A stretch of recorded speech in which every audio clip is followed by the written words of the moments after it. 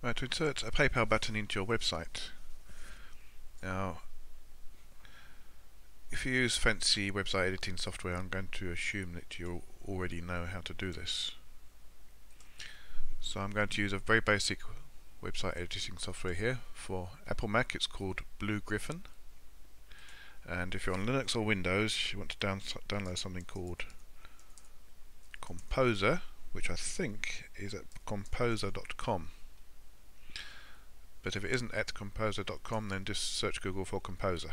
That will work exactly the same as Blue Griffon. Blue Griffon is the same software, it's just got a new name for the Mac, Apple Mac, for some reason. Anyway, so you have your web page. You can put in here whatever you want.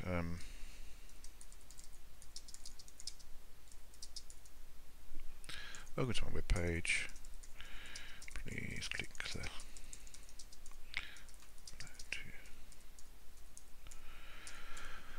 subscribe. Okay, obviously you're going to put something more fancy in there.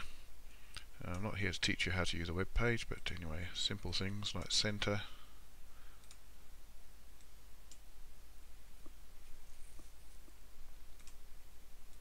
things like that. Okay, so we go down to where you want to put the button. Now from PayPal, I think I just showed you anyway, but you select the source code there. Now in your HTML editor you need to select source. Click on source. Okay, now your cursor will already be in the right place. From here, see my cursor's over there, I'm going to put that in the middle just so it's, there you go, my cursor's in the middle there.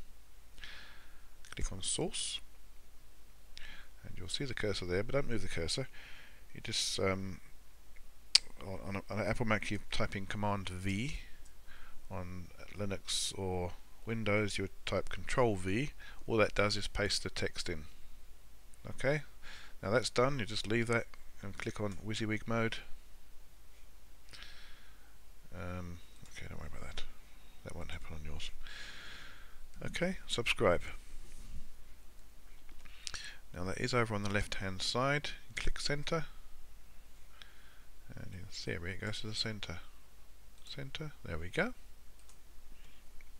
And there you have your very basic web page, and somebody can click on there and make a payment. Can't get simpler than that.